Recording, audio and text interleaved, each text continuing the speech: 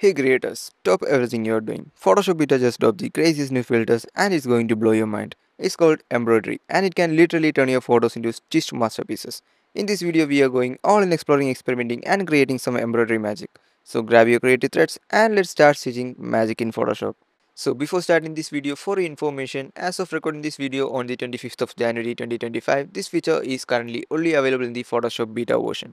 And maybe by the time you're watching this video, this feature might already be available in the regular versions. So the embroidery filter is a new filter that is coming under the parametric filters. And the parametric filter is a new set of filters that has been introduced in the Photoshop beta version. And you can find the parametric filters inside the filters tab under the neural filters. And there is a lot of new filters introduced in the latest version of Photoshop beta version that is coming under the parametric filters, and embroidery filter is one among them. In order to apply the embroidery filter, first you have to select the layer in which you have to apply the filter and you have to click the embroidery filters. And after analyzing it for a few seconds, you can see our embroidery work has been created. And after you created the embroidery work, you can just hide your reference image inside the layers panel, because the embroidery filter or the parametric filter uses the reference image just for the purpose of creating those filter, and it created a whole different layer for the filters to apply. So you can just hide your background layer so that you can get a better result. You can see the filter has been applied on the top of your basic layer. You can just hide it just for now, and you can just collapse your layers tab. And after you created your effect, you can see you have now got two different tabs. One is the property tab and other is transform tab. And when we expand the properties tab, you can see various different options that we'll discuss in this video. And at first you can see the resolution. I will recommend you keep the resolution between high and ultra. You can see resolution plays an important role in your effect, as it determines the level of details that is going to be present in your filter and the effects that you are going to tweak just now. And the first one is the preset tab. If you're someone who is familiar with these editing softwares and stuff, you may already be familiar with the presets tab. Presets is something that you can save your custom editing preferences or some of your custom editing effects, that you can save it as a whole new effect, so that you can use it as a drag and drop feature to apply it to the next layer to save your time. So I'll show you how the preset work at last when we applied all the effects and tweaked every settings. And next comes the random seed. And next one is the random seed. And under random seed you can see a randomize button. So the randomize button works as a global button to get various different variations in your edits without changing the details or the effects that you have applied. And the next one is the light angle, and the light angle is going to play an important role in this effect, because light angle is going to determine the perspective of your filter that you have just applied. As the default value, it is coming at 45-degree angle. When we change it to 180-degree angle, you can see the light has been shifted from this source. You can see the lighting has been shifted from this source to this source. You can see now the lighting is coming from this side, because you can see all of the highlights are applied on the right side of your filter. So for this one, I'll just change it back to the default value. And next one is the number of colors. So in this image we can see the logo is having two colors, the white and black. But as a default, the Photoshop beta version has automatically applied it to the maximum available numbers, that is 8. And as of recording this video today, the maximum amount of number of colors available is 8. Irrespective of how color intensive your image or how basic your image, the maximum available number is 8. So I'm just recording this video in between I was editing the main footage to show you how the embroidery filter will look in a color intensive picture like this one. So we'll just go to the layer, go to filter, parametric filters and apply the embroidery filter. And just change the resolution to the ultra. And for now let's hide the reference image. And you can see the Photoshop beta just applied the maximum available number, that is 8. And when you scroll down you can see all the 8 colors are listed here, and you can just select one of the colors and select the custom color, and you can just tweak it as you like. I'm just going to change the color to somewhat like a light shade of blue, and you can click OK and it will change the color to this blue. When you unselect this custom color, you can see it is changed back to the original color, that is pink. And you can see the Photoshop has managed to arrange the colors in such a way that it matches with the maximum available number of colors, that is 8. But the reference image is having a lot of colors, that is a billion number of colors in this one. As you can see, there's a lot of gradients in this logo. That is all I was trying to point out in between the video. Sorry for the interruption. You can just continue watch the main video. So if you know how many colors are there in your image, for this one we already know that there is only 2, that is black and white. I will just change it to 2 for the ease of work. because when you scroll down all below, you can see two tabs called color 1 and color 2. And when you change it to 8, you can see it has created multiple color layers, up to 8 layers, and we don't need that much because we only have black and white. So it's better to change it to the amount of colors that is present in your image. For this one, that is 2, so I'll just change it to 2. And next one is the density slider. So the density slider is the master slider of all the effects and all the settings that you have tweaked in this effect. So as a default, it is coming on 150 value. So you can see it's just the basic effects applied. I'll just try changing it to 200 to show you how it works. When I changed to 200, it just changed the entire effects to more detailed version. So on simple words, we can call densities as the resolution slider for your image. The more the resolution, the more clearer will be your image. But for the density, I will recommend you keep it between 200 and 300, because when you increase too much, it will just ruin your image and it may not be looking that much perfect. So I'll just recommend you keep it between 200, 250 or under 300 maximum. Next is the main element in this filter, that is the embroidery styles. You can see the 4 different styles that is coming under the embroidery styles. So this is just a drop down menu of different embroidery styles, that is the fill and the fill along with outline, the outline only, and the top stitch. So first we'll explore what is the fill one. And inside the fill you can see various different sliders, that is the fill, outline, tightness, thread, and under thread you can see thickness, length, and some of the basic sliders like the smooth edges, imperfections. So at first you can see fill, outline, tightness. So as a default it is coming at 0.25. Let's try changing it to 1, and you can see some of the effects are played. And before I start recording this video, I have tried different variations with this slider, and I think this slider needs some more work, and I think it's still some kind of buggy stuff. So as of now, I will recommend you keep it on the default value, that is 0.25 as of now. And next one is the thread thickness and thread length. In this one you can easily see the each and every thread that is in this embroidery filter, and the thickness determines the thickness of this each and every thread. You can see when you change it to something like 2, you can see it increase the thickness. For the purpose of better visibility, I will just decrease the density to 100, and you can see it created a lot of impact. And now when you change it back to 5, now you can see more clearly what thickness means. When you change it to 0.99, it is changing the thickness of each and every thread that is visible in this effect. And the next one is the length. In this one you can see the length of each thread, that is starting from here and up to this. And when you change the length to 0.001, you can see it just decrease each and every thread that is visible in this effect. When you change it to 1, you can see it just increase the length of each and every thread. So I will recommend you keep the thickness and length on a medium basis, so it will not ruin your image or this effect. So for this one, I'll just change it back to the default value, which will retain the perspective and transformation of the image that you used as a reference. And the next one is the smoothen edges slider. So the smooth edges slider just increases the smoothness of your image and increases the roundness of this effect. When you change it to somewhat like zero point 0.5, you can see just enhance the effect and increase the roundness of the image and the effect that is applied.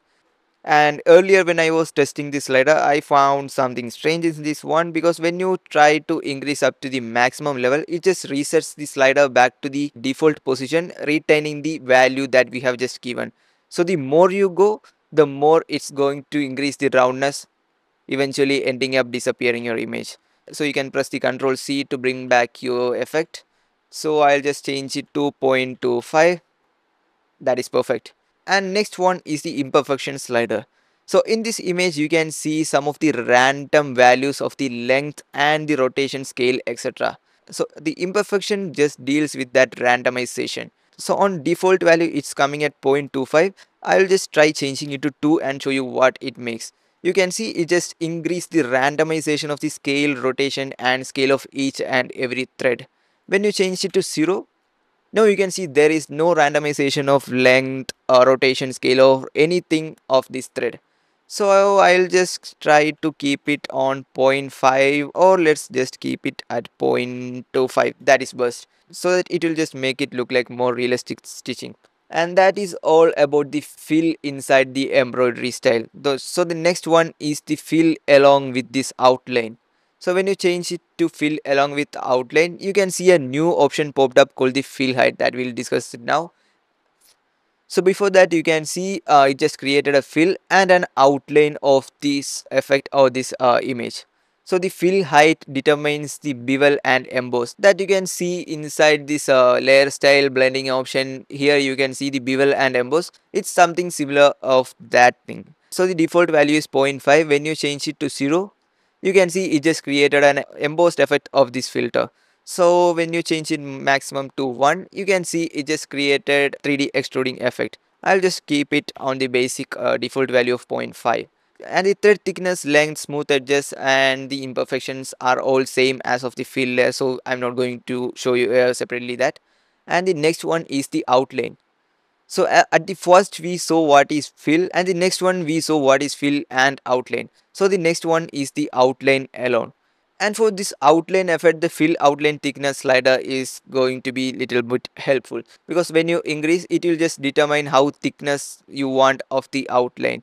The more you go, the more thickness it will become, and when you maximize this slider, it will just change it to fill. So I'll just try to keep it in the default value. So in this one, you can just increase the thickness to adjust the thickness of this outline, which will just increase the resolution, you can say, or the density of the stitching. The more the thickness, the more high detailed it will become. And the length is same as previously we discussed the length of each and every thread that is being used. And let's change it back to default value. And the next one that is coming under the embroidery style is the top stitch. And this top stitch is one among them. I found it more interesting because it has a lot of capabilities and possibilities within it. You can create various different variations and various different designs from the top stitch embroidery style. You can play with the fill out and tightness slider to adjust the tightness of this top stitch. For now I'll just change it back to the default one. And the thread thickness, I'll just decrease the thickness and also the length of this one. And you can see it just created dotted pattern of this embroidery style. Just decrease the thickness and you'll get a dotted pattern. Now you can see we have got a dotted pattern of this thread, but you can see the other part of this image is kind of not visible. That is because of the color matching with the background. That is when the color tab is coming into clutch. You can see under the color tab, first you have to determine which color is representing which one. To know that, either you can play with this height tab or you can just click the custom color, which will just change the custom color and you know what color it is. For the demonstration of this video, I'll just change the color to somewhat orange, and you can see now it is more visible. And you can also play with these imperfections to change the alignment, rotation, random rotations and everything. So for me, I think the top stitch is one of the best embroidery style that is available in the embroidery filter. And that was all about the different embroidery styles in this embroidery filter. And next comes the color tab. Color tab, as I previously told, you can see the number of colors in this filter.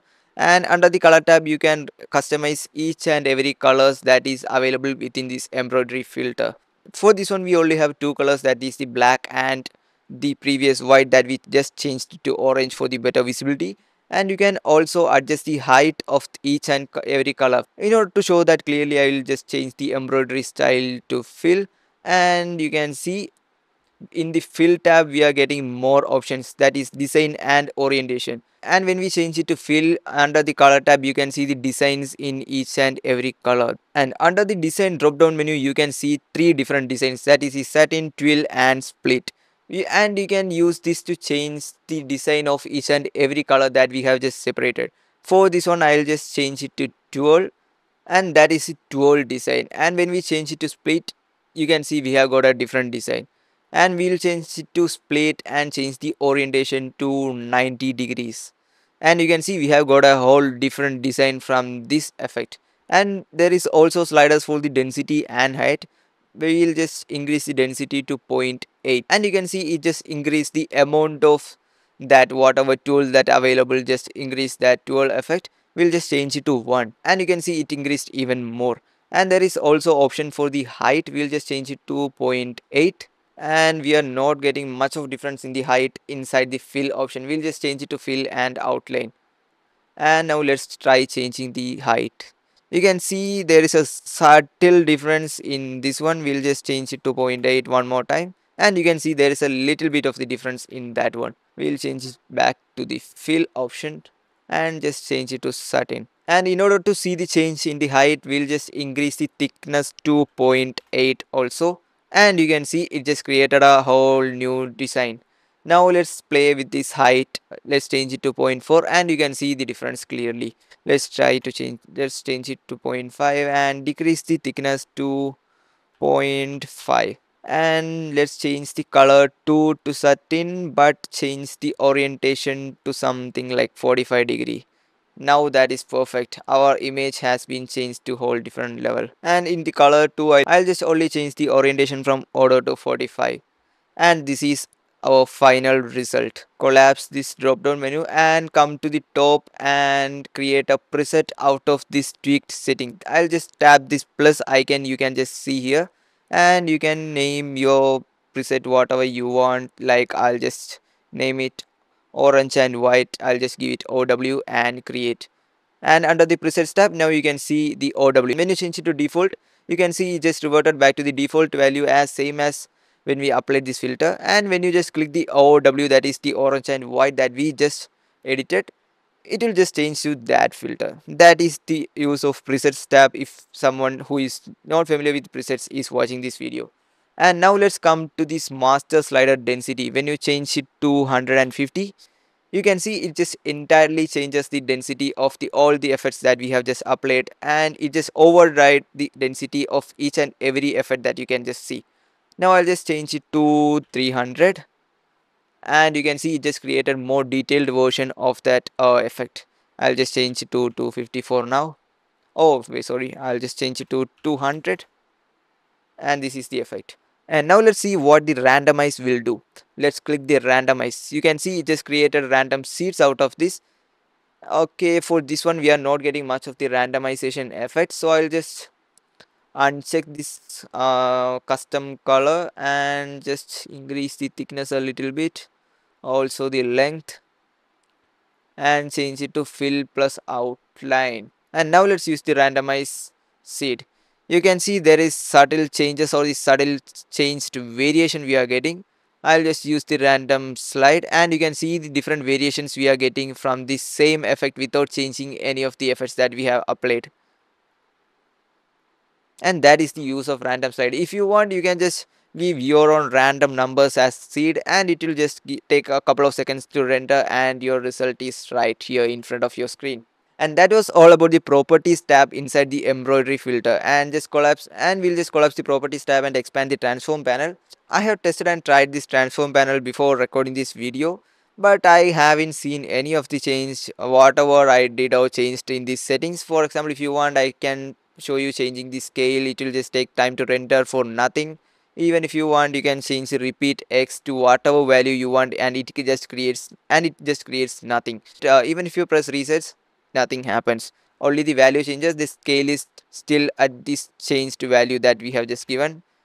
Even if we gave 0, nothing changes. I assume this is a bug that they will fix in the later version of this Photoshop beta or when it comes to the regular versions. And after applying all the filters, now let's try changing it to the ultra variation. And you can see it just created more detailed effect and it just created more detailed version of this embroidery filter. And I'm telling you one more time, this feature is currently only available in the Photoshop beta version as of recording this video on the January of 2025. And maybe the time you're watching this video, this filter might already be available in your regular versions.